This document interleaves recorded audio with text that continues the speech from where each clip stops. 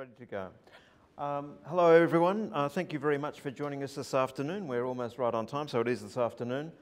I'd like to thank you for joining us here at the Lacaton Vassal Symposium, which of course is possible through the philanthropy of Gary and Susan Rothwell. You may have seen the session last night. To begin proceedings though, of course, I'd like to acknowledge and pay respect to the traditional owners of the land on which we meet, the Gadigal people of the Eora Nation. And of course it is upon their ancestral lands that the University of Sydney is built. And as we share our own knowledge, teaching, learning and research practices within this university, we may also pay respect to the knowledge embedded forever within the Aboriginal custodianship of country. Very minor housekeeping here. The session is being recorded, which means it'll be available more broadly, which is wonderful. And for those of you who've joined us here in person today, in the case of emergency, will be directed by the museum staff. I'll just briefly introduce our three speakers. If you haven't seen their bios in the documents that have been provided earlier, but I thought, and we've discussed this, that because of the nature of the symposium, it probably makes most sense for those presenters to talk about their background as a way of introducing their practice in any case. So they know their practice much better than I. And usually people are a little bit reticent to talk about their achievements, but I think that's a way that they might introduce themselves, hopefully. So first of all, we're going to have Claire Cousins, who established her Melbourne practice, Claire Cousins Architects, in 2005. She's been engaged in projects large and small. The studio has a particular interest in housing and projects that nurture community.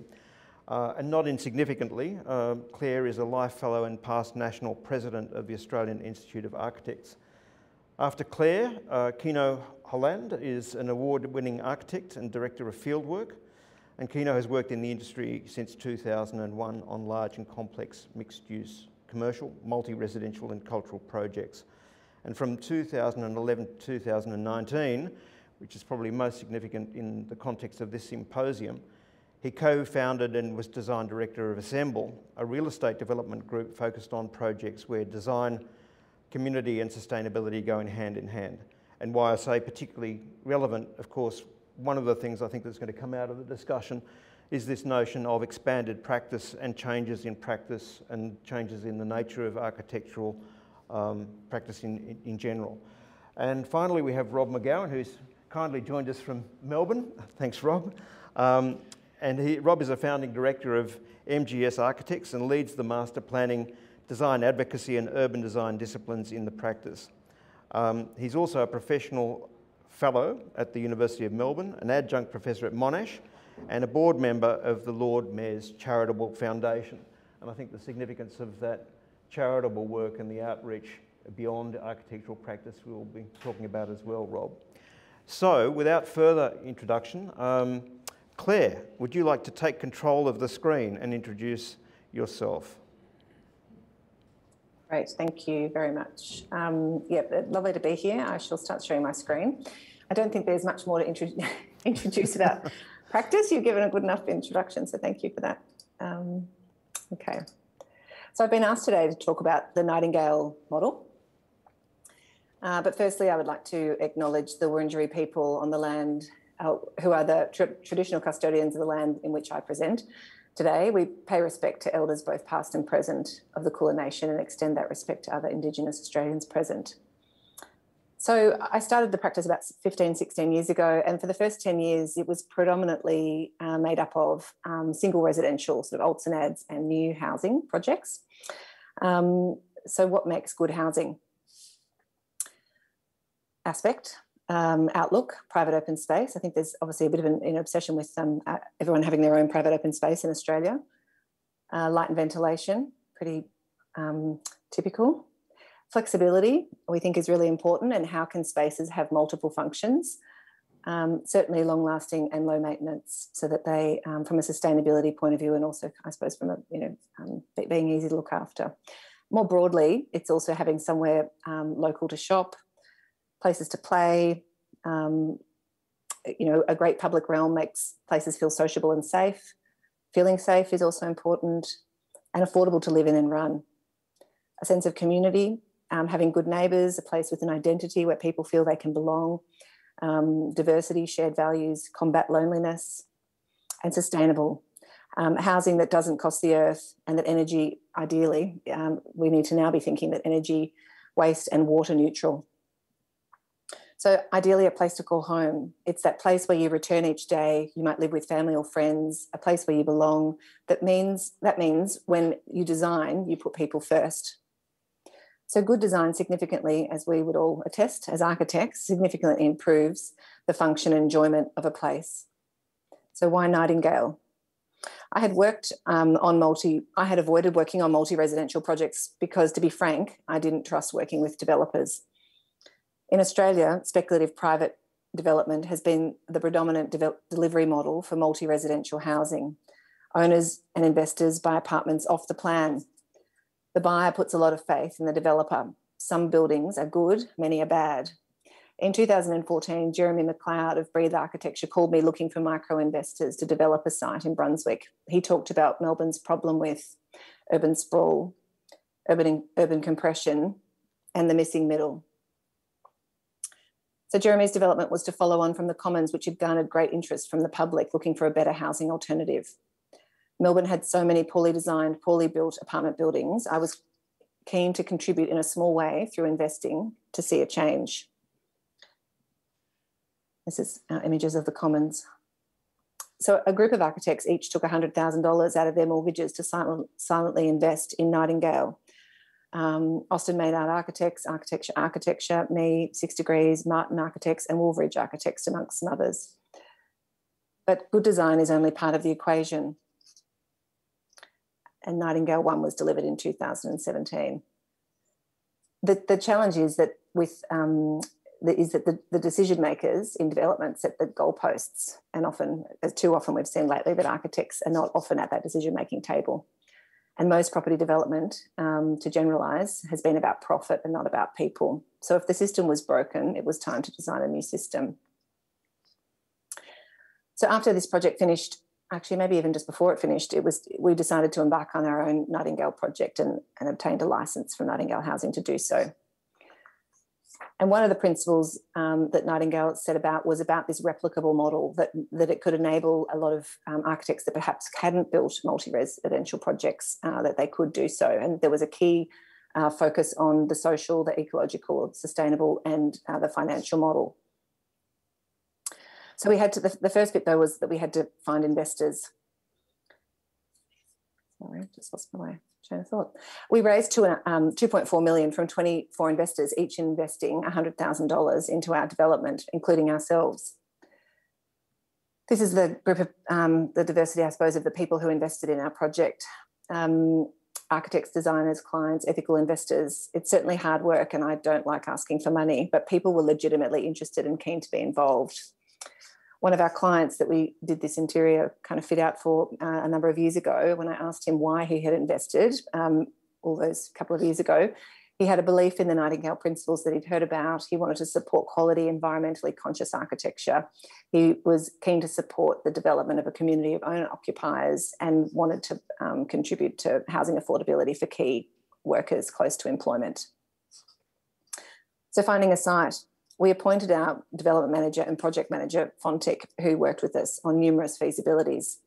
We were underbidders on a number of sites, but eventually a collection of 12 lots was up for sale. And Jeremy assembled a group of 7 architects to build 7 individual buildings to create the village just south of the Commons and Nightingale 1. So this is Duckett Street. All of these factories will become Nightingale Village and a new home for 203 families. This is our site here, abutting the upfill bypass and also the train line. So this is Duckett Street here. This was the view that you looked through. So 5 of the buildings nestle or abut that street. The train line is along through here. And then there were also 2 other sites along the north and the south. This one up the top, which is one that was designed by Wawawa, sadly has no longer continued because the City of Moreland, which is the local council, actually ended up acquiring that site to make a new large park, which was very sad to see them go. But great for the village and the broader community. So this is Wawawa, which was the project I mentioned that's no longer happening. This is our project, Nightingale Evergreen. Park Life by Austin Maynard. Sky House by Breathe Architecture. Courtyard by Hable. Left Field by Kennedy Nolan. And then to the south is Urban Coop. Urban Coop is different to Urban Coop by Architecture in collaboration with Breathe. This is different to the other buildings as it's actually a co-housing project. Residents came together over a decade ago trying to find a way to deliver a building together. Their building includes even more shared communal space, such as music room, communal kitchen and dining room. So here's the view of their kind of communal space. We also had 15% of the buildings across the village were allocated for purchase by community housing providers, and in this case, Housing Choices Australia and Women's Property Initiative. Some of the architectural strategies that are key across Nightingale projects is the idea of building less and only building what you need, giving more, housing for people, carbon neutral housing, the allocation of affordable housing throughout the developments, removing private ownership of car parking and having a high proportion of bike parking, green transport plan and a car share hub in this development for both the residents of the village but also the broader community. There are no individual laundries, whereas there's a shared laundry on the rooftop and clothes hanging space. Ceiling petitions are taken out of apartments to increase ceiling height and exposed surfaces, and really an opportunity to get to know your neighbours. Building communities are capped at a maximum of 40 apartments per building. So here a kind of a sketch of our twin level rooftop. It's on the south side of the building.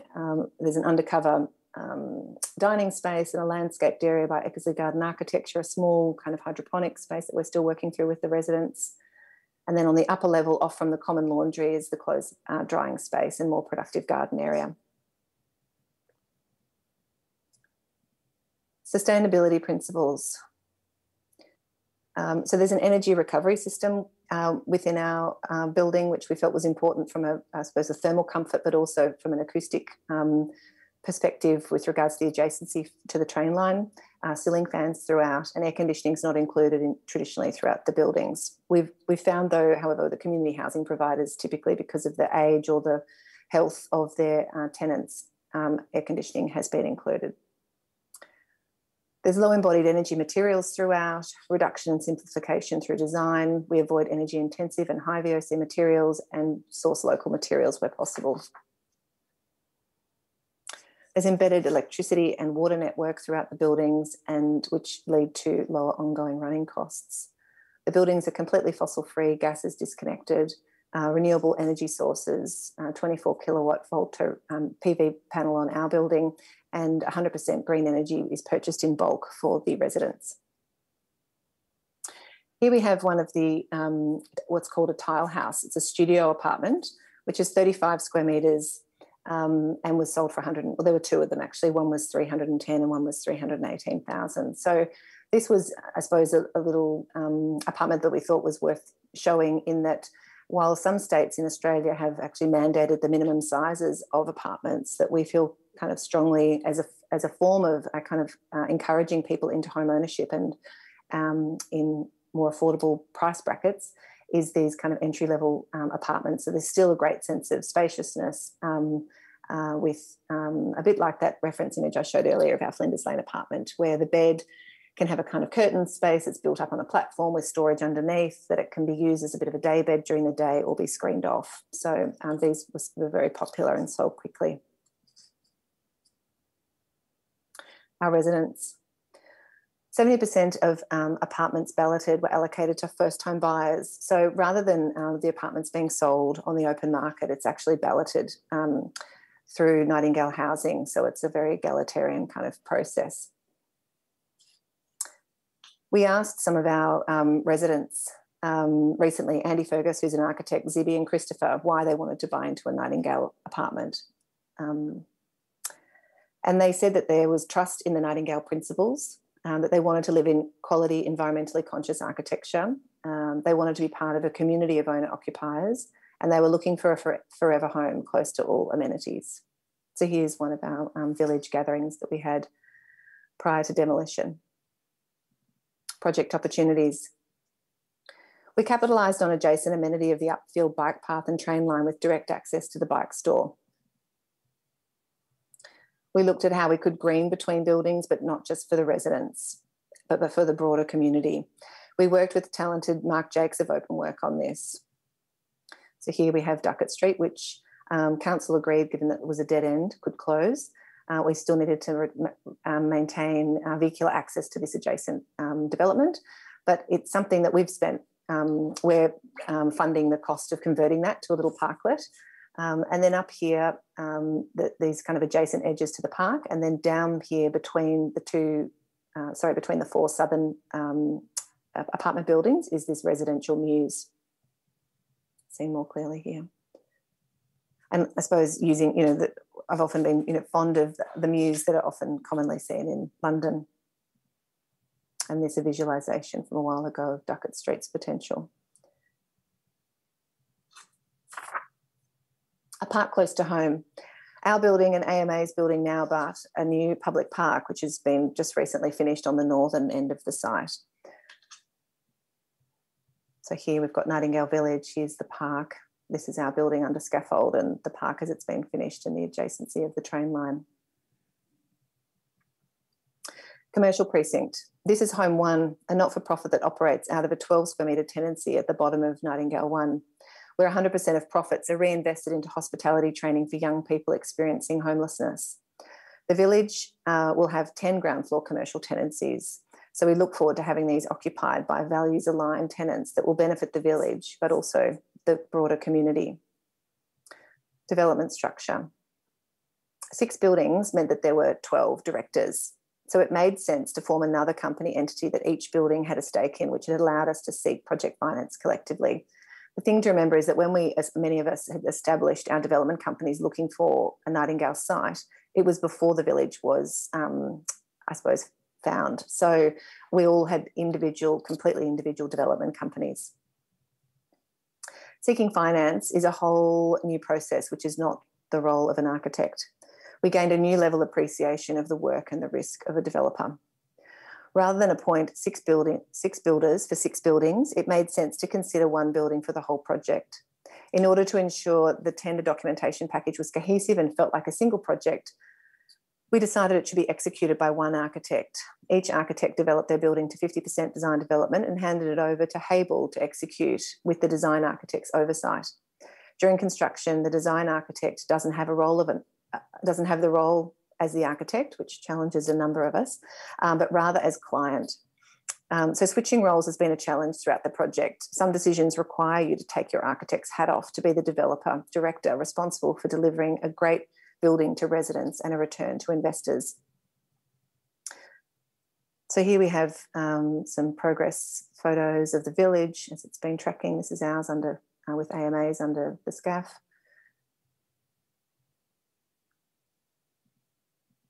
Kennedy Nolan's, some of their precast panels with the oxides, some of our balustrades going up, our entry colonnade. Looking to the future. The Nightingale model has evolved. The micro-investing seed funding is no longer required as finance is sourced from larger institutions who have seen what can be delivered and want a piece of the action. The model wouldn't have worked without the original grassroots investors, so thank you to them. The Nightingale Housing team has expanded to include in-house development managers and finance expertise to scale up and improve efficiencies. There are new projects in the pipeline in regional Victoria and now Adelaide and Sydney.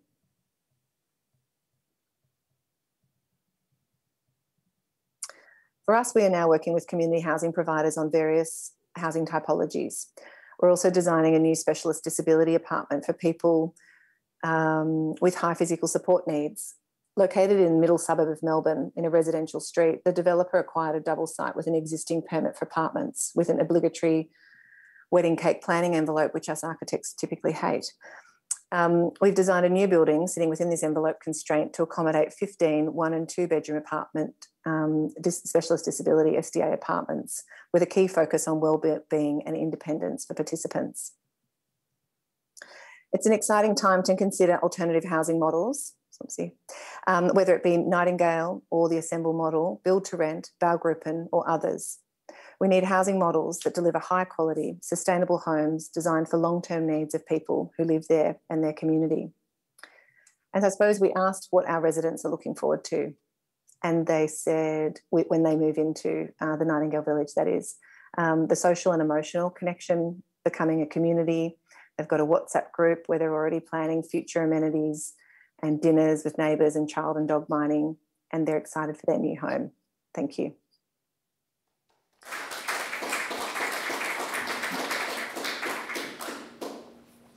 Thanks so much, Claire. That was an extraordinary amount of material you covered in 20 minutes. I'm sure we'll come back to some questions. What we might do though is just go straight to Kino. Are you ready to go, Kino? Thanks very much, Rod. Hello, everybody. Kino, I wish I could be there in person. Should I share my screen? Can I just make one? Sorry, Kino, I forgot to say before, anyone who wants to ask a question, please put it into the chat. And then I forgot to say that at the very beginning. I apologise, Kino. No problem. Well, thanks very much, everybody. I'm delighted to be presenting to you today.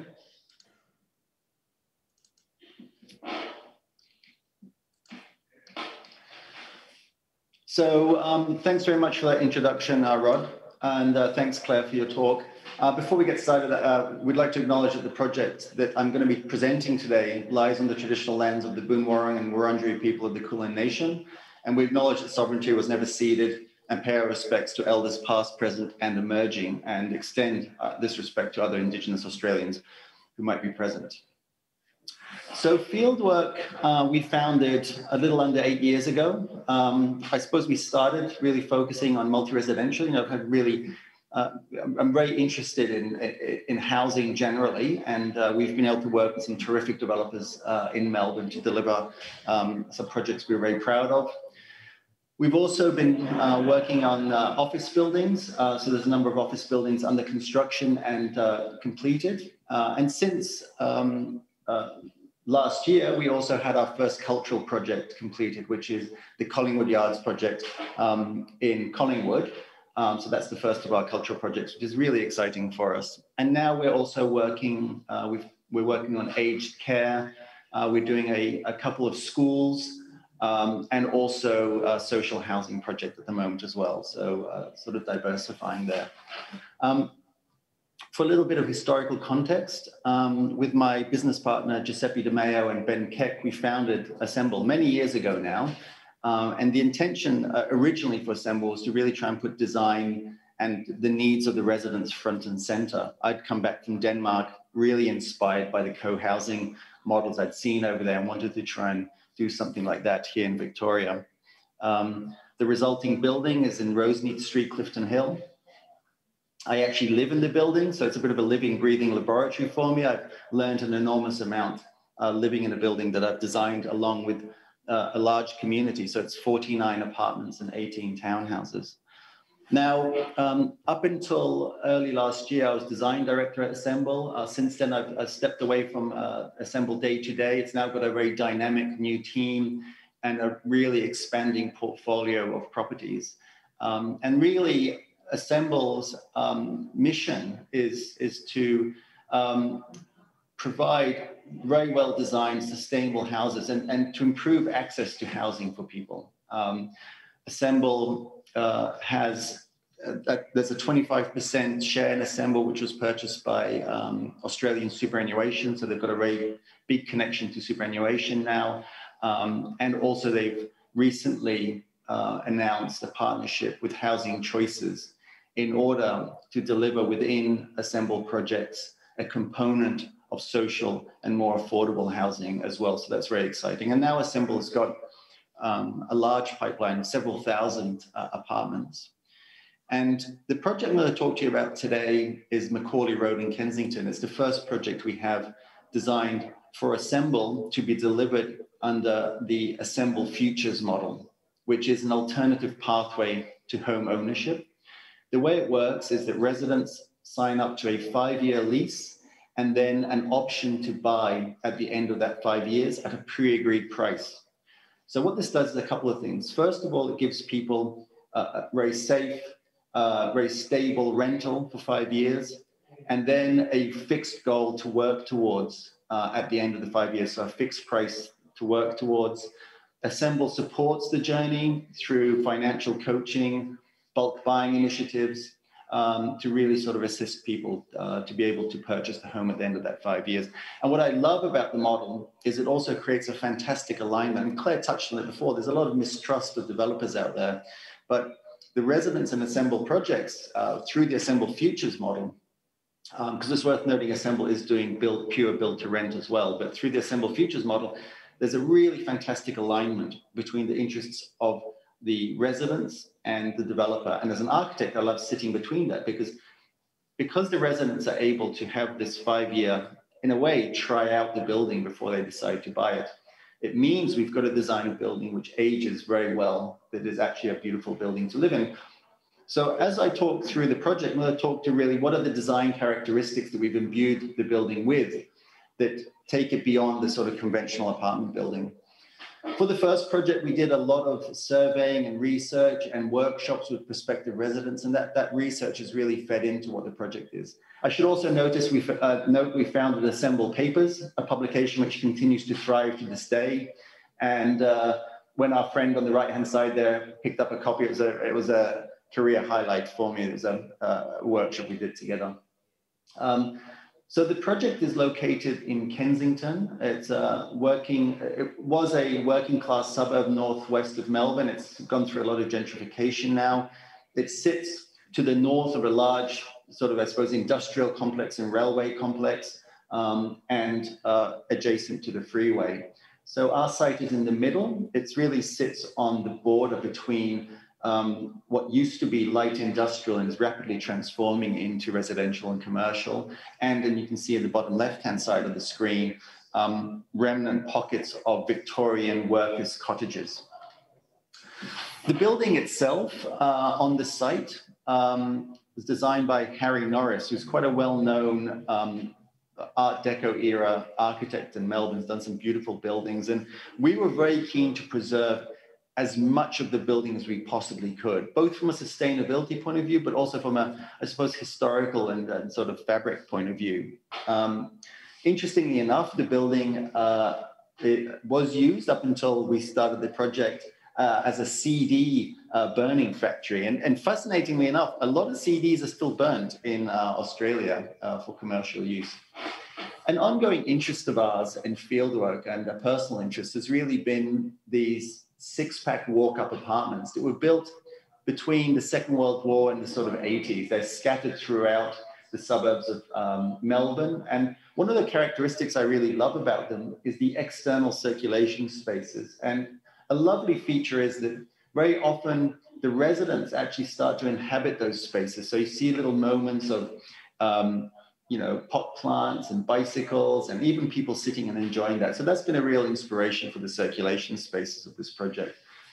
I also lived for 10 years in a Victorian terrace house. This is not my house, but this is a classic sort of example where that front veranda creates this really lovely threshold between private and public.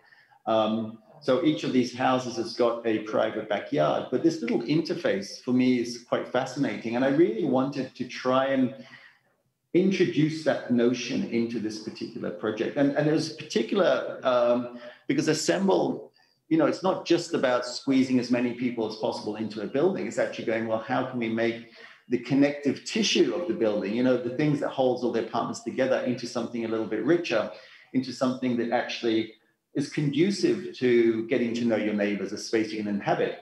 And so my observation of this sort of threshold space is actually a lovely space to meet your neighbors. So this is an axonometric view of the existing building.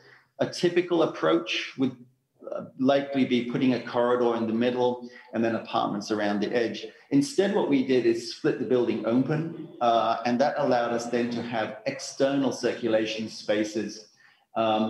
And what this does, it just fundamentally changes the way the building works. It means that most of the apartments have got north and south light. It means it works fantastically from a cross-flow ventilation point of view, but it also means rather than sort of walking along a darkened corridor to your apartment, you're actually in this lovely external space as well. I'll talk as we go through the project about all the communal spaces, because that's a really big focus with Assemble. So an axonometric view of the building and the front elevation. So what we really try to do is make it a very, very simple building. And a lot of the principles that Claire talked about have really, we've taken similar principles in the sense that we're trying to make this a building that ages gracefully, that we're not building anything unnecessary, that we're focusing on the things that are going to make it a nice place to live. So a big focus on thermal and acoustic insulation, materials which will age very well, very strong sustainability agenda. It's got a very large 35 kilowatt system on the roof. It's a fossil fuel free building as well. The side elevation, so you can see we really retained the building on the base, and not just sort of retained a facade, but made sure it had that sort of depth of rooms behind as well. The materiality is very simple. It's vertical ribbed white concrete, so something that will age well. And then at the top of the building, you can see the sort of cantilevered bridge out there as well, which is adjacent to the communal room. I'll take you through the plan, starting at the ground floor. Now, through all the research we did, and also talking a lot to the prospective residents, we actually made the decision to include car parking in the project, but it's done in a bit of an unusual way. Because we do have a lot of prospective residents who have work vehicles, for example, or families, and there's also a very broad demographic that are moving into these buildings. So there are people with mobility needs. So the decision was made to provide car parking, but it's done in an unusual way in the sense that the car parks are actually owned for the first 5 years by Assemble and rented out to the individual tenants, those of them who want them during the 5 years. And then at the end of the 5 years, the ownership of the whole car park goes across to the residents collectively. And then the residents could then get together and decide if they want to continue to be renting out the individual car parks to the owners of the building, or in the future, if car ownership patterns change in some way, that could be repurposed for something else. So that's really trying to allow that sort of flexibility. Now, on the ground floor, we've got a very large, generous lobby entry space. Adjacent to the lobby, and this is one of the first features I'll talk about, is we have a multi-purpose communal workshop space. Now, we did a lot of analysis of what are the disadvantages of living in an apartment compared to, say, a freestanding house. And one of the things was, a space to tinker around, like a shed. So we've done a multi-purpose workshop here, which is going to have laundry facilities, a big workbench. I should note that all the apartments have got their own little laundry space, but then there's a shared laundry as well. So some people might decide to turn that laundry into a little study or storage, for example. And by putting it next to the lobby, it also becomes a little social moment. So someone might be tinkering away on their bicycle, and as people come in, it'll be a lovely sort of interface. There's also a lending library. So the lending library is going to be a space, and we've got one actually at Roseneath Street, Clifton Hill. It's got all those sort of items that you'd like to use very rarely, but it's not worth sort of buying them. So things like a slow cooker, there's a sous vide sort of machine, there's a dehydrator, all these sort of things that sort of nice, a pasta maker in that space as well. Also, we're working with 6 Degrees. So the lovely people at 6 Degrees are doing an interior design for what's going to be called the Assemble space. It's a ground floor. It's really a multi-purpose type space with a focus on hospitality, but they can also be used by the residents in the building. And it's also an amenity for the broader community. Going up through the building, you can see this is the floor plan where you can start to see the bridges and links across. So you can really see that each apartment has got almost a little front veranda, and then the living spaces and bedrooms around the bathroom, and then everyone's got their own private terrace. So that little bridge really becomes that interface between private and public, which I mentioned previously, like the front veranda of a Victorian terrace house. The lift and stairs, so the staircase is an open stair. I should comment on this curved shape here. So we worked very closely with Assemble and the builders to try and you know, I suppose make sure it was incredibly efficient in terms of the construction. And the builders suggested they wanted a spot to put their crane through the building. So originally I was, oh, this is going to be a disaster, this terrible big hole in the middle. But then we turned it into this lovely curve, and I think it's going to be a beautiful feature. So that's where the tower crane is sitting currently. On this level, we've also got some further amenities, some further communal amenities. So one thing is external undercover clothes drying lines, a large sort of herb garden, and a kids play area and dog run space. So really these buildings are designed so that you can have a very complete life, you know, where you can have dogs and kids and all that kind of thing. It's a very relaxed sort of architecture. And there's also a dog washing spot there. So these are things that through our research, we're like, well, what will actually improve people's lives in these apartments? It's not gyms and swimming pools and things like that. It's actually practical things that will help people have a good life there. So here you can see it's a real mix of 2-bedroom and 3-bedroom apartments. There's some 1-bedroom apartments on the lower levels. A sectional view through the building, really showing that 4.5 meter wide external circulation space. And so what that has is a series of handrails and then stainless steel mesh. So it's going to be a quite open sort of a space, and there's quite extensive landscaping through there in a series of planter boxes. This is the northern elevation, so you can really see, you know, that there's deep eaves towards the north, and you know, each apartment does have sort of light from both ends. So here's an image of what we hope that space will look like. Well, in fact, it is starting to look like this. Obviously, the residents haven't moved in yet, but the construction is due to be finished in a couple of months' time. But we're really hoping that the internal life of the building spills out onto these spaces, and it becomes a much more positive space than a typical sort of circulation diagram. That's an image on the right-hand side there of that tower crane curved space that cuts through the middle, and it'll be a lovely void that brings light right down. And axonometric views through one of the apartments, I suppose, further explaining the typical arrangement of that sort of front veranda, and then the circulation space out here, and then stepping in to the kitchen, dining area, living space, and then the private terrace with planter box, and then 2 bedrooms, and then this one's got 2 bathrooms. A cross-sectional view through it, so you can really see that on the right-hand side is that totally private space, and on the left-hand side is the semi-private or semi-communal space, which is the walkway. So rather than having, you know, opaque glass, or, you know, what we didn't want to do is create privacy but that might lead to sort of isolation. We've solved the idea of privacy through curtains. So what we've got is curtains that can be pulled across, and, you know, our inclination is that people will keep these open a lot of the time. Our level 1 on Roseneath Street, where I'm living, has got a very similar arrangement. And during the day, most people just have their blinds or curtains open and sort of wave to the friends as they walk past. The other sort of important amenity which is provided in assembled buildings and is being built into this one is a multi-purpose communal room. So the idea here is it's a space that's very flexible. It's almost like a shared little scout hall, you know, that everyone's got, a little school hall that everyone gets to use. And what it really is a space that any of the residents can book through an online system. We've got one at Roseneath Street, and it's been really fabulous. You know, it's a 65 square meter space. I've had 2 of my kids' birthday parties there, and there's a lot of things that go on there. There's yoga classes and Pilates and a lot of resident organized things. So this is on the top floor of this building, so it's got the very best views and very best amenity, and an axonometric study. So we try to layer a lot of functionality into this communal space. It's got a barbecue type area. It's got a little kids sort of nook with a curtain, with a bit of a library space, a bathroom, a kitchen space, and then a little outdoor terrace. And it can be configured in lots of different ways. We also set it up so that it could, it's got, you know, flooring and tiled dado. It's got flooring, which is a lovely marmoleum. It's a marmoleum, which is a linseed-based flooring, which is very lovely to actually touch. So that's good for sort of playing and yoga and so forth.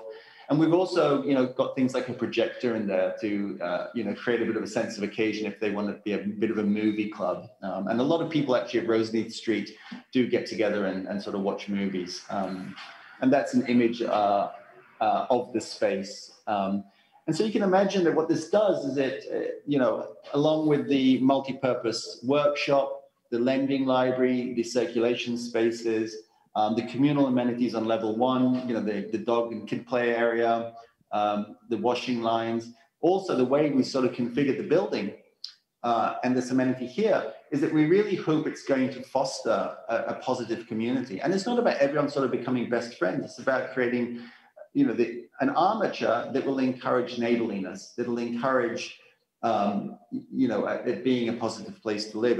And this has really been built on the learnings we've had from Roseneath Street, which has certainly got a lot of these components in it. Not a terrific photograph, but just a sort of quick snap showing you where the construction's at. So it is very close. Structure is topped out, and fit outs are happening at the moment. I'll say thank you very much. Thanks for your time.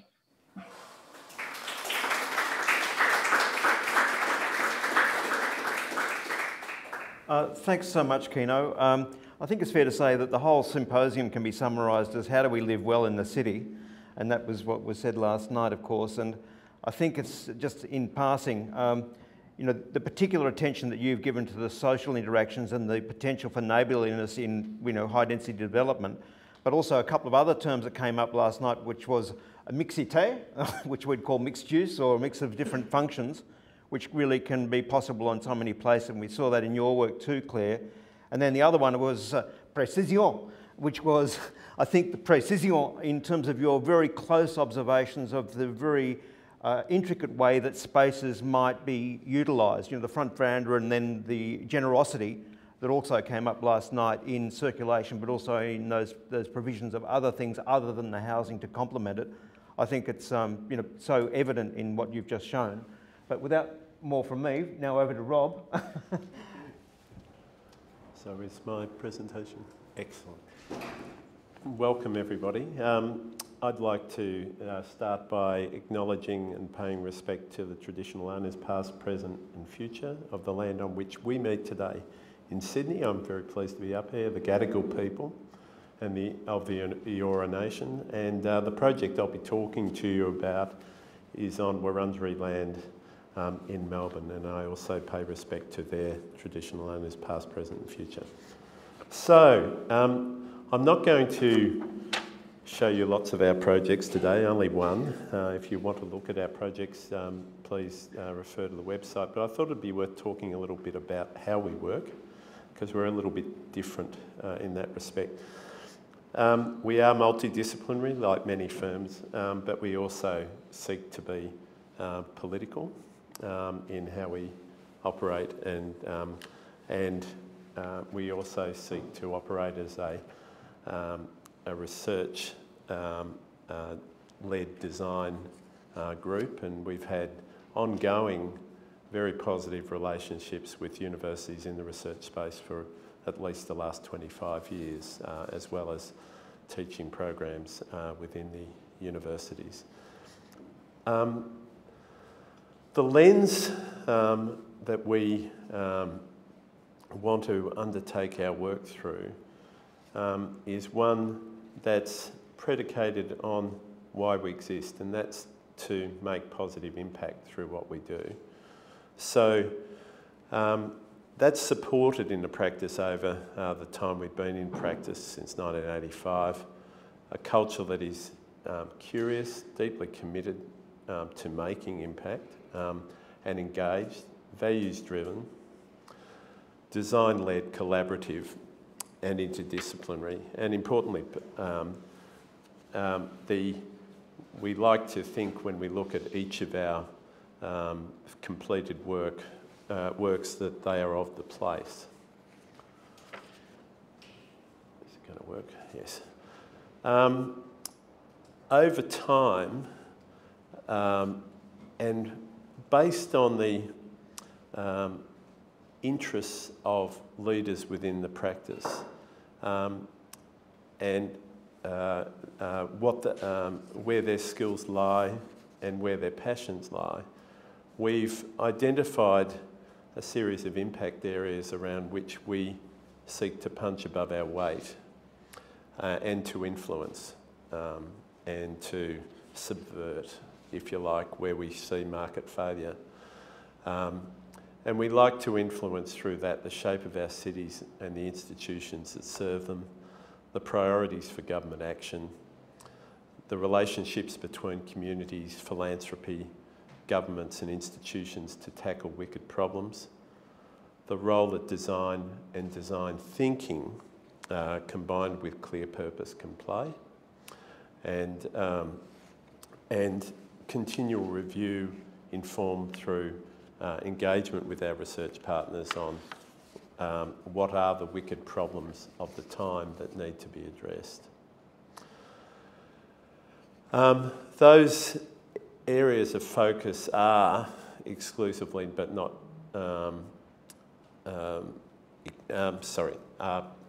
particularly, but not exclusively based on city-based issues. They are always concerning wicked problems that we're needing to address today, where the unique strengths and capabilities of the places and people and clients in which we're serving can, we think, lead to positive transformation. Pre-pandemic, Melbourne and the Western world was facing a housing problem. Now we're facing a housing crisis.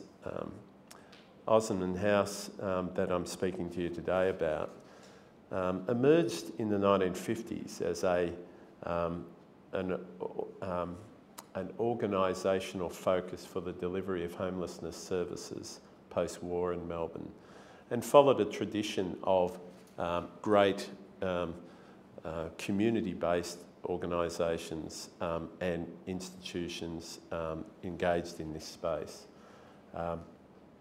They had recognised, however, that whilst pre-pandemic we had a surge in homelessness and unaffordable housing, rough sleepers, couch surfers and so on, that flagged, like canaries in the coal mine, larger systemic issues. We're now seeing the floodgates starting to open across the Western world, and in Melbourne, Sydney, etc. We've seen some politicians and others celebrating a housing boom, people celebrating the fact that they own 29 houses at 29 years of age, and this sort of thing. But equally, we're now seeing people escaping family violence, people who can't meet rent, living in regional areas as well as cities, who are necessary for the underlying functioning of our economies, but also important to the fabric of the communities in which they've existed for many years. So solutions need to be found. Part of that opportunity we felt came about when we were approached by Vincent Care, who, having run Osman House since the 1950s, really felt that they needed to do more with less. They needed to ramp up the diversity and extent of services that could be available to people in a day specialist hub, addressing in particular people who were at risk of homelessness, or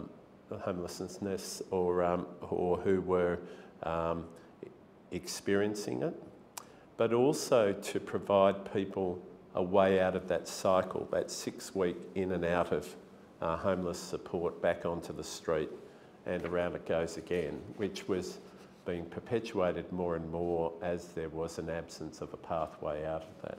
So this was this idea of having both the services in an integrated and client-focused way to make real transformational change, but to back that up with a pathway to home. The site that they'd occupied since the mid-20th century is on one of the great gateways into Melbourne, Flemington Road, opposite the Royal Children's Hospital. In the background there is the old nursing quarters of the Royal Children's, and Osman House, as it was, is this site in the foreground here, single story behind the walls. The service provision within the facility, whilst terrific in its plan and what they sought to provide, was really undermined by a physical environment described by the residents that we interviewed and the staff as having perceptions of being unsafe, scary, institutional, noisy, inflexible and unsuitable. Where they had a few days respite, but then were again back on the street. The accommodation proposition that we sought to put in place challenged us really to combine this holistic approach to service with this, what did a pathway to home mean for these people? We worked with Vincent Care on the proposition that this pathway would combine short stay accommodation, which was very typical in homelessness facilities, with medium term accommodation, typically up to 18 weeks to 26 weeks, and then for some long-term accommodation. But during this time, progressively people were being helped to be well, to be confident, to have the soft skills and hard skills to succeed. So it was up to us to provide the physical environment that really conveyed those values and the science underpinning what we did to support that pathway to wellbeing. So the model that I'm talking about here was very extensive. You know, the day centre on the left-hand side really provided very comprehensive services in one spot that might typically have taken Vincent Care 2 to 3 weeks to get wraparound services for a client, could be delivered in a day. So really profound changes to a client focus and to, as a result, outcomes. Resident accommodation, as I've said, much more diversified, and I'll take you through that. And resident services that were available to those residents living on site that went from everything from training on site, certificate training in courses that would help them get employment after leaving the facility, and confidence and engagement with the community, to fitness and wellbeing, because many of them had physical issues as well as health issues that where activity could assist, a range of events, IT, so that they could connect again with family, community, etc. Places to charge their mobiles, cook a meal, wash their clothes, have a shower, but also library facilities and social spaces. The project really amalgamated a series of diverse and dispersed sites into one. Vincent Care sold those other sites as part of its equity into this development. The not-for-profit philanthropic that I'm now part of was the founding investor in developing the business case for the proposal, and their initial confidence to invest $750,000 generated a $46 million investment in the site that's delivering housing for 154 residents and meals to 500 people outside the facility each day, as well as 250 people per day who access the facility on a day basis. It's a remarkable location, opposite the Children's Hospital on a gateway, one of Melbourne's great gateways, Flemington Road into Melbourne, after you come through the zipper and into that boulevard.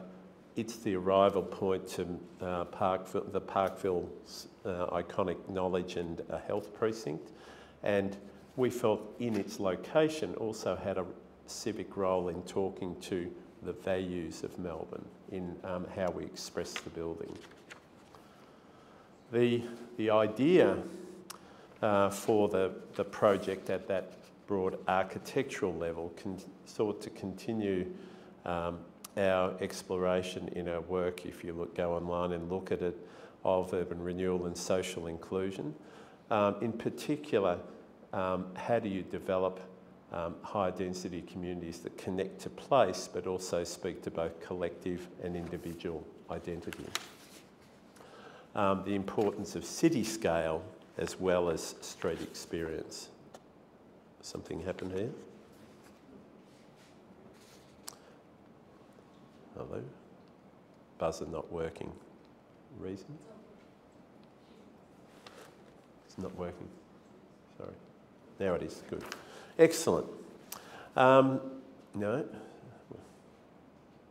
Something happening again? It's there on the right-hand side. Yep.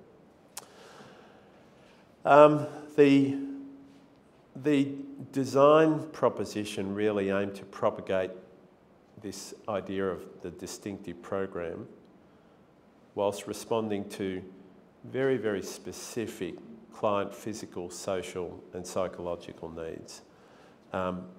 We wanted to leverage the unique attributes of this remarkable location opposite Royal Park.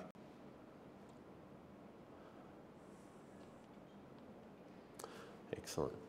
And for those who haven't experienced the trauma of homelessness, there's institutions, rooming houses, and the abuse, health crisis or violence that led to it, they mightn't be aware of how important it is to go beyond what I've heard in the case of some firms recently doing affordable housing, vanilla commercial apartments, to really thinking more carefully about what sort of environments are needed to help people heal, reconnect, and how we need to organise space to make that journey easier, safer, calmer, and more domestic as an experience. Part of the interesting work that we've learnt through our engagement with the universities over a period of time has been the value of salutogenic and biophilic design in how we interpret that through an architect in the work, you know, and that is, there is a lot of science, particularly through the health sphere now, about how we can, through architecture, contribute to the well-being of those who engage with that architecture. So we've sought to invest this project with that. Just quickly through the methodology, and this will be a bit stroboscopic, but the existing site went street to street. We've changed that to being exclusively off this beautiful main boulevard opposite the Children's, with the central entrance to the day centre and a southern entrance or a city side entrance to the independent living, medium and high density housing. We created a high level of transparency and programming between the street and the facility, unlike the earlier arrangements, and a real opportunity for social engagement between the two.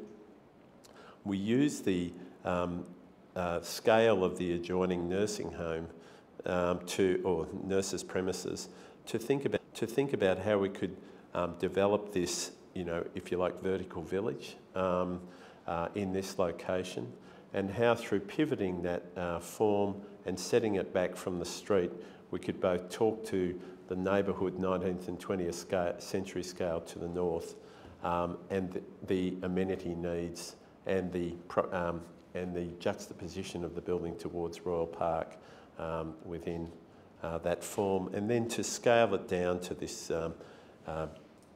human scale that we were seeing as important to the street. The central community areas, if you like, emulated the location of the backyards in the adjoining areas, but also extended vertically through the building.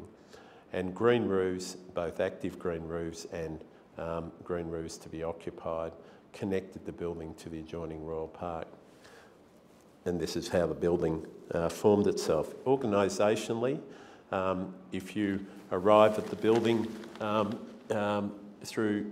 into the day centre, the concierge here is able to direct somebody arriving and triage them into specialist services if they need them, and through to social spaces that include the hole-in-the-wall cafe manned by residents of the facility getting training, and the lounge facilities opening into the large courtyard and meeting place, spiritual space for residents, combined music and practice rooms and multi-purpose space, laundries, showers, etc. if they need that.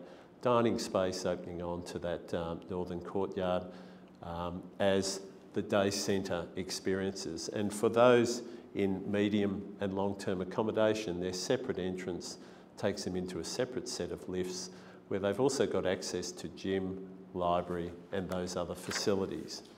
After hours, whilst parts of the building close, those residents living above have access to all of these same facilities at ground level as well as the courtyard.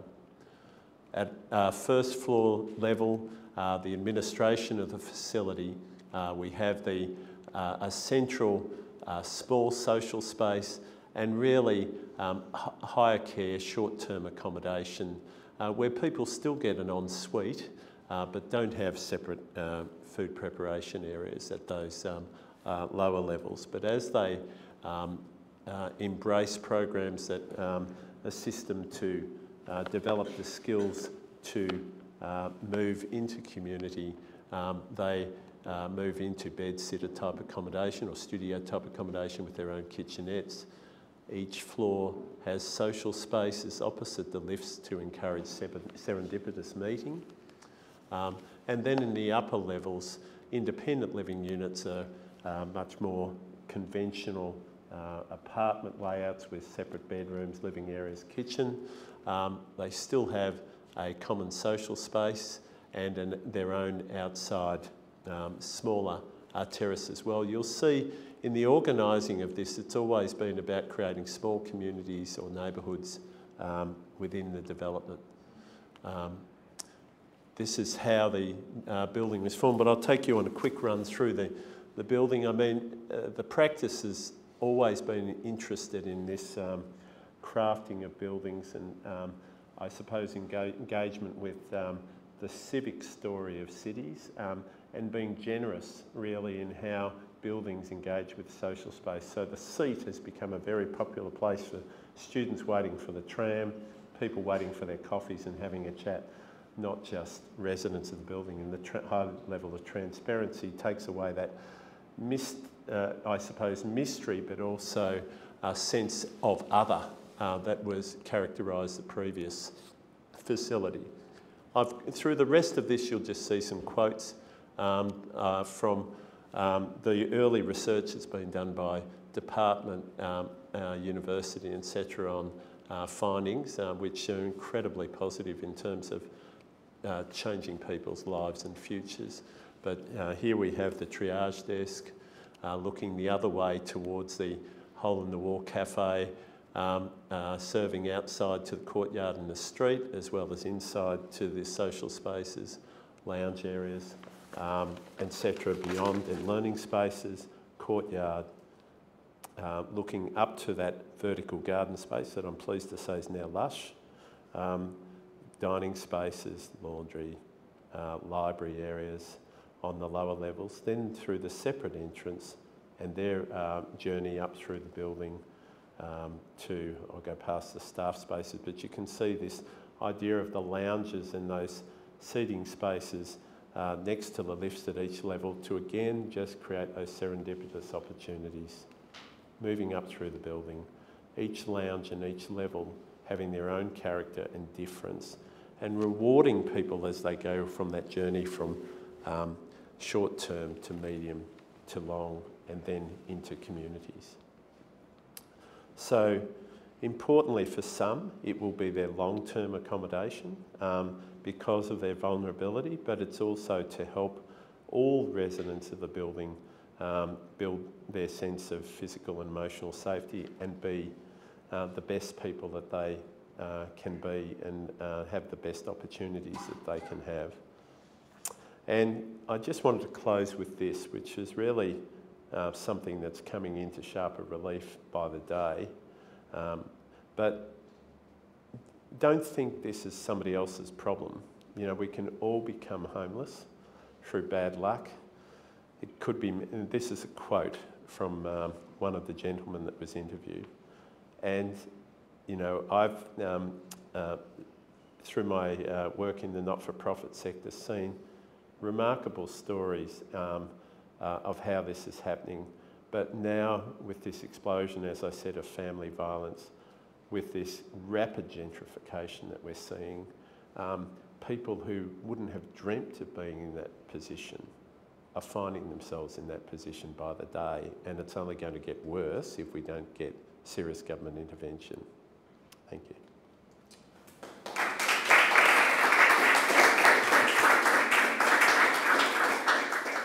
Thanks very much, Rob. If you'll bear with me for just a moment, just in reflecting on what we've just seen, it does, and I'll lead into some questions, but as you know, this symposium is meant to kick off the Chair in Architecture Design Leadership. And I think you can see why these speakers were invited to present, because if we're well aware of the problem, so clearly put by you, Rob, not just now, but in your work. But the question then becomes, what is the role of the architect, perhaps, in dealing with these very intractable questions? What is the unique capacities and abilities that architecture has over project managers, engineers, no disrespect to those professions, but what is it that makes us capable of even thinking about these things? And it did strike me that the starting point has to be those values.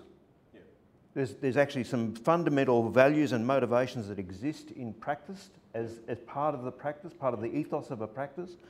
And then just from this presentation, it strikes me we can discern a progression, if you like, from recognising the problem and then that stimulating research, that research leading into understanding the processes which then become manifest in precedents, in prototypes, in testing, in disruptive projects that start to build trust.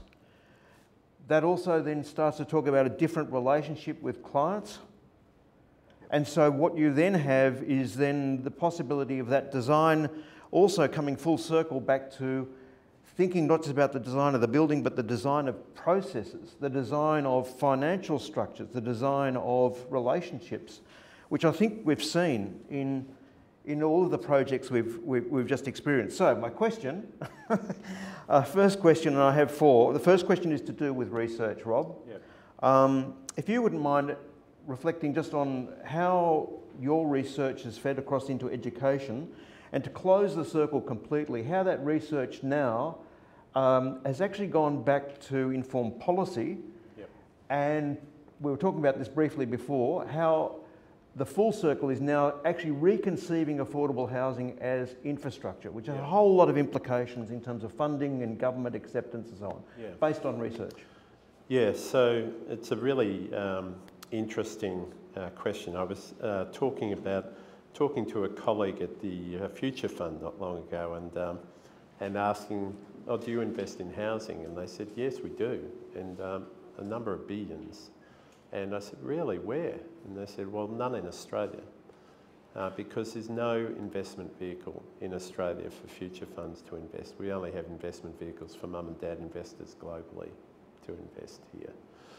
But the value of research, both from a practice point of view and the role of the academy in supporting that research, I think has been profound in changing futures in Victoria in the last, I'd say, 7 or 8 years in particular.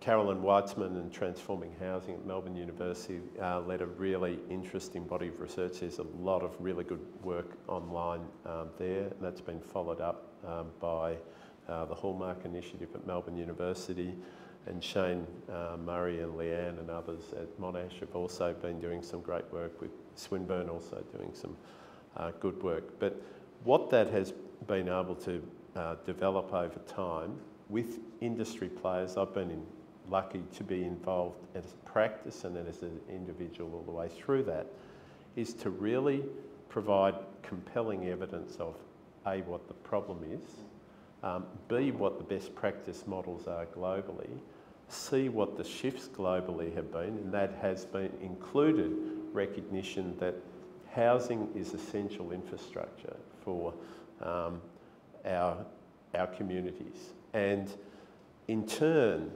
that led to us being able to provide, when Infrastructure Australia was formed, the states also put in place, if you like, matching organisations. And Infrastructure Victoria undertook a very extensive formulation of what each priority should be. And we were able to provide that really good research to them. And they agreed that infrastructure was essential, infrastructure that was essential for our city included affordable housing. And not just affordable housing, but affordable housing of the right type, in the right location, to the right criteria for the right sort of households at the right price, for rent primarily. And in fact got to the point of saying, of the top 3 priorities for infrastructure investment in Victoria, housing was one of the top 3, along with the Metro, which had already got funded, and the North East Link, which had already got funded. So more recently, the great thing about that is it changes the return profile that is needed on the housing also, because risk is seen to be much lower for infrastructure than it is for speculative property. And patient investment is also encouraged in infrastructure, whether it's a pipeline or a freeway or a whatever, than for speculative investment. So when Victoria went into its second lockdown last year, and the government started to think about what should it invest in to bring Victoria out of its recession. I was fortunate enough to have been invited to be on a task force with the Director of Housing to help build the business case and identify risks and opportunities. And we were able to take what was originally going to be a New South Wales benchmark of 900 million and change that to 5.3 billion as a bid, and we were successful in getting that funding for 12,000 dwellings in Victoria. Further, a not-for-profit that I'm part of, Lord Mayor's Charitable Foundation, had supported a project with Brotherhood of St Lawrence, and supported again through university research a couple of years prior, looking at vulnerable households in the west of Melbourne who were living in poor energy performing houses, and the impact that that had on both their living costs and their health. The early research had come back and was again a compelling case for investment. And because again that research was there and ready, we were opportunistically able to secure $500 million of investment in further expanding that program. So by having really good and real and current research with all the questions answered, we were able to eliminate the majority of risks for politicians and show the value, but also get the necessary people within the tent supportive of the propositions.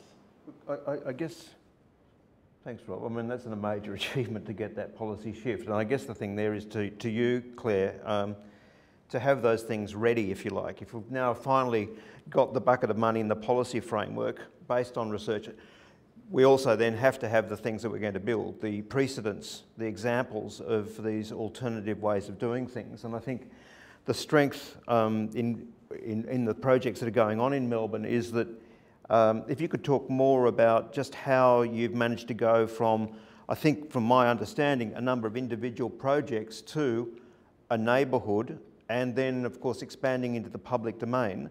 The extent to which those precedents have actually been hand in hand with the theory and the analysis, that you actually need both. And so could you just speak about that and how you're using those precedents to advocate for more of the same stuff or more of the even better stuff?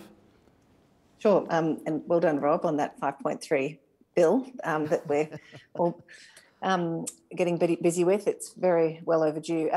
Look, I think, I suppose talking about some of the precedents, what's been really interesting is the shift that I've noticed, I suppose, as an architect in the last even 5 years, I suppose, with some of the models that I mentioned before, you know, Keno's Assemble model and Nightingale and whatnot, and how I suppose what it was is you can't always sit around and wait till those big policy shifts happen, which is kind of the thing that instigated and what put a fire under Jeremy, which then put a fire under a whole lot of other people to kind of make that change.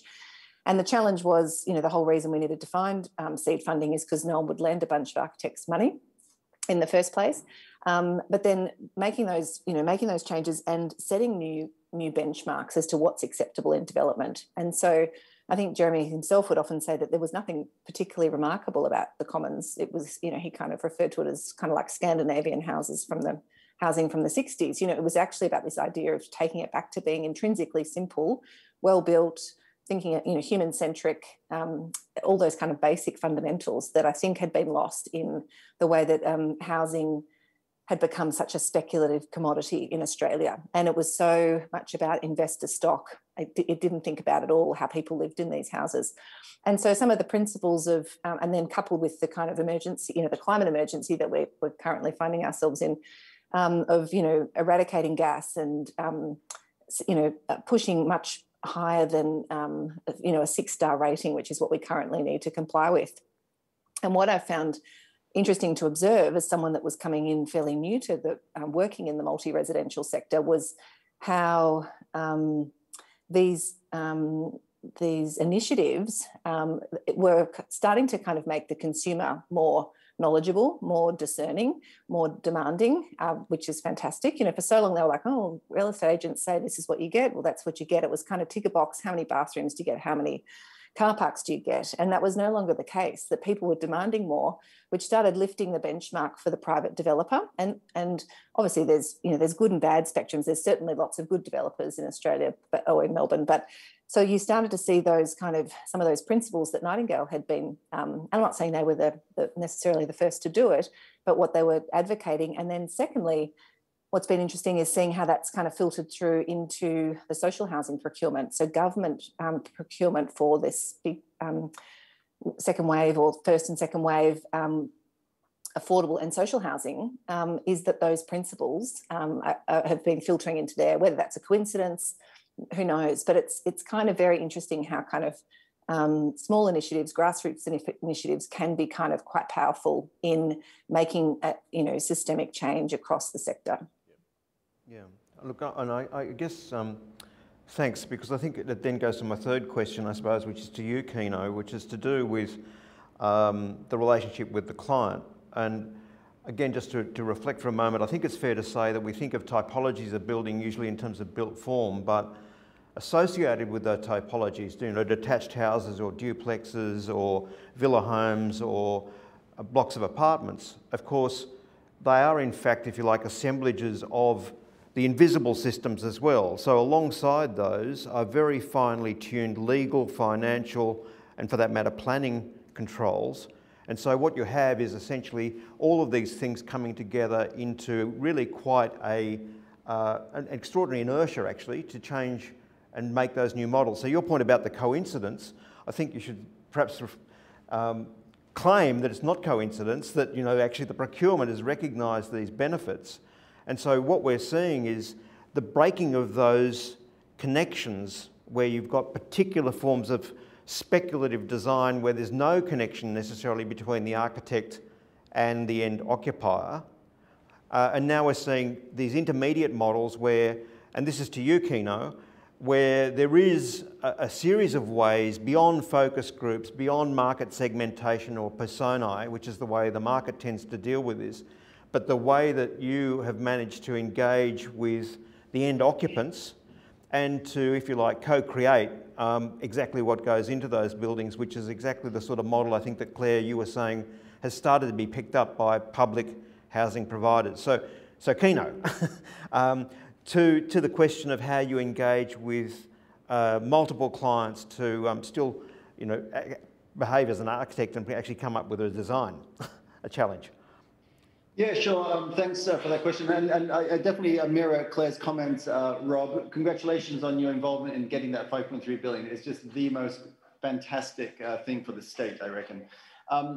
But look, sort of stepping back, one of the reasons that we founded Assemble Papers was very much in response to the fact that at the time, and this is mid-2000s, the quality of multi-residential was appalling in Melbourne. It really, really was. And I guess what we tried to do is we thought, let's try and build a bit of an advocacy platform, to, I suppose, try and lift the kind of level of dialogue around housing. I mean, the tagline of Assemble Papers is the culture of living closer together. And it really, I suppose our idea was the best way to, I suppose, encourage positive change is to expose the right people to good ideas.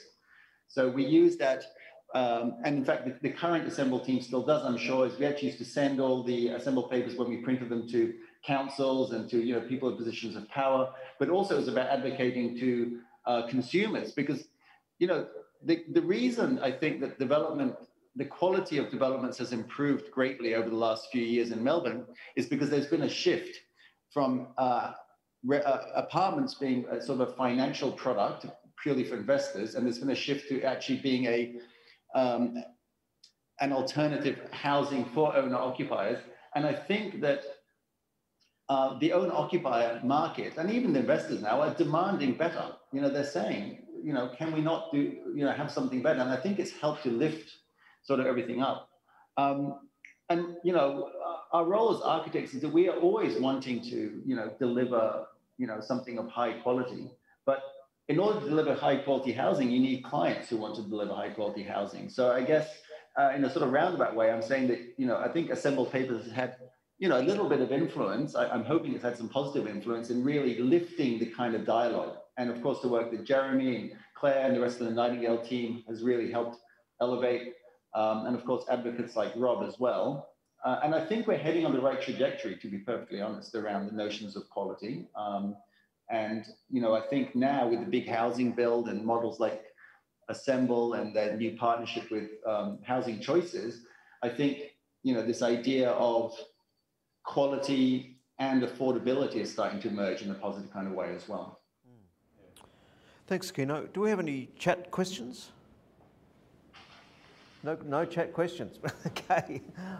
In that case, yes, please. Could I just add to Kino's and Claire's points? I think it's been a little bit of a back to the future, but if you think back to the 80s, Melbourne had some terrible architecture with project management driven, and then Nonda did his Franklin Street project and showed the value add of design-led, admittedly quirky through a contemporary lens, but still holds its own. And it was sort of like we'd lost that mojo for a while. And it took architects to say they had to get outside their bubble and do something in the John Kennedy, for those into AFL history. And what Kino and Claire have demonstrated is architects that are doing something. And trying to propose scalable alternatives. I'm really encouraged too by the institutions coming into, say, the Assemble model, because they're a different sort of investor. They're patient and longer term, and it's in their interest that the value of the property's worth more in 20 years than it's worth now.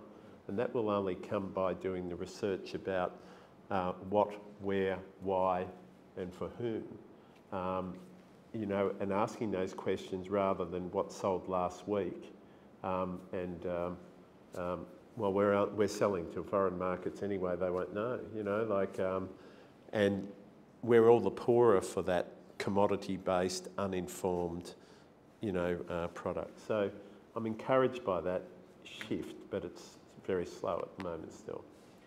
I have one more question, if I may, which is to do with the role of the local authorities and the extent to which, I mean, we're probably all familiar with the incentives that are provided, say, in Berlin in terms of site acquisition or assembly or concessional planning requirements for Bau Group and so on. We didn't, fortunately, end up going through VCAT or anything like that, but it was still an exceptionally complicated project and and we didn't feel it needed to be, particularly that hard. And obviously, you know, we've got a very good working relationship with Moreland, so it's certainly not being disrespectful at all to local council. But I think it's that irony sometimes. It's a bit like, you know, we see it even in single residential. I'm sometimes think, oh, let's leave our title block off and don't show that this project, you know, this house that we're putting through council is done by an architect, because it's so frustrating sometimes that you put in a good body, you know, piece of work, whether it be a house or an apartment building, and then the council kind of keeps trying to push the bar, which is great, but sometimes it's whereas then you see how much rubbish, to be frank, is still getting through across the board and doesn't get, you know, it's almost, I don't know, I find that they're kind of saying, oh, how much more can we get out of these people? You know, particularly when, you know, we were bringing, you know, 15% affordable housing and those kind of things. So it's kind of, it's a general comment across all areas of work, single res and multi-res, but I still think that we need, you know, we need more efficient planning systems in place. And as developers know, time is money. We can't afford to be waiting, you know, even if it is, you know, a user pays, you know, higher premiums to get things done in a much quicker manner. It's just, it's incredibly slow. And I think the killer for, and the killer often for these developments, because even though we had kind of, you know, seed equity, and then we've got, you know, bank finance and mezzanine finance, you know, it's just millions and millions of dollars on projects like that in your finance costs, and every month costs, you know, a lot. So particularly at kind of the end of peak debt. So, you know, we do need to find methodologies. And I think, you know, it sounds like, you know, that there have been particular kind of competitions run recently with the OVGA, and I know there's been some run in Sydney, in New South Wales, to try and establish almost kind of templates or typologies that can hopefully fast track that process. And I think that that's really essential for the sake of affordability as much as for the sake of, because the cost, you know, the cost of construction generally can't come down. We've got land acquisition, unless we're kind of, you know, joint venturing or something and getting access to kind of inexpensive land or gifted land from government. You know, we've got to look at what levers we can pull to bring the cost of delivering housing down. So further to what Claire said, I guess, who ends up paying for these long delays in planning? Ultimately, the end user ends up being, you know, the apartment ends up costing more money. And I think that's very unfortunate. And look, I am pleased to see some councils are attempting to improve things and putting more design focus. We're fortunate to be the first project approved under the Moreland's new design excellence scorecard. So the idea with that is that if your building or your design is able to achieve certain social design, sustainability and accessibility criteria, that there's a potentially slightly faster process. And so I'm encouraged by that. I'm also encouraged by the fact that you know, there is a shifting towards design quality in the councils that we deal with, which is also very positive. But we really do need to take a hard look at the planning process and the fact that it does drag on so long. And that is definitely, as Claire said, it is a big financial burden on the end users of the building. You know, developers not absorbing it, it's the end user ultimately who's absorbing that. And really, I think that's a very unfortunate thing. And that will help. If we can help that process, we'll certainly be able to bring the cost of housing down a little bit. We've been given the clear to talk for a few more minutes, Rob, so... Oh, well, fantastic. I was going to say, look, there's some really encouraging precedent work. I mean, City of Port Phillip in Melbourne has long championed affordable housing within its community and putting its lazy land to work. We've done a couple of projects in airspace above local retail car parks, for example, to that purpose. The inner city councils have all got together to develop a toolbox to be able to fast track, in particular, responses and partnerships with government around a homelessness strategy. And importantly, philanthropic groups have also got together with inner city councils and to pool their resources and partner with government to address that. And there's some really exciting announcements coming soon on that. And the group that I'm with has also been funding scalable projects. So it's, for example, with the City of Darebin, as the successful council put in $1 million to make it possible with HCA, who Claire's working with, and who Kino's working with, a project again in the airspace behind the Preston Town Hall for I think 41 units. So leveraging 1 million into 13 million. And this year are going to the state to say we need to look at the lazy land that's used just for commuter car parking at railway stations and look at the airspace there, and we'll put $1 million in again to see if we can help unpack that. And again, that's based on work done through the University of Melbourne's research showing that there's an enormous amount of these sites close to really good public transport all around our cities that could be adapted to this purpose. So I think the role of philanthropy, community, institutions, local government, state and business and communities more generally all need to come together more. We all need to find a dialect. We're getting there, slowly but surely. And we just got to accept that in a lot of cases, local government don't have the skills to address these things all the time. But also we are still grappling with the fact that people have and developers have this problem of not understanding what affordable housing is and see it as bringing poverty to their areas, which they think might be contagious and therefore should be objected to too often. So we've got to get people over that and saying, no, that's the person that serves you your coffee, the person that's looking after your child in childcare, the person that's you're transacting over your new pair of jeans. You know, these are all people who cannot afford rental accommodation in your city anymore. Well, Rob, I think that was a perfect wrap-up. So I think, you know, really, as I said at the beginning, in terms of the symposium kicking off this chair in architectural design leadership, I think with the three of you, it's really painted out the complete scope, you know, as we've said, from values through to research, through to the role and need for prototypes to build trust, and then the changes in relationships with clients, but also end users, back to then, if you like, that higher level government policy and even the definition of what is essential infrastructure essentially to the city. That's the full gamut, I would have thought, that will be explored over the next few years with this chair, which of course is relying on philanthropy. So I think we've just about covered it. And so I'd just like to profusely thank our three guests and speakers, and I think this is all going to be online at some point. I'm assured it is, and I think we can upload some references and other papers and so on. Rob's written some brilliant analyses recently, so if you'll join me in thanking our guests.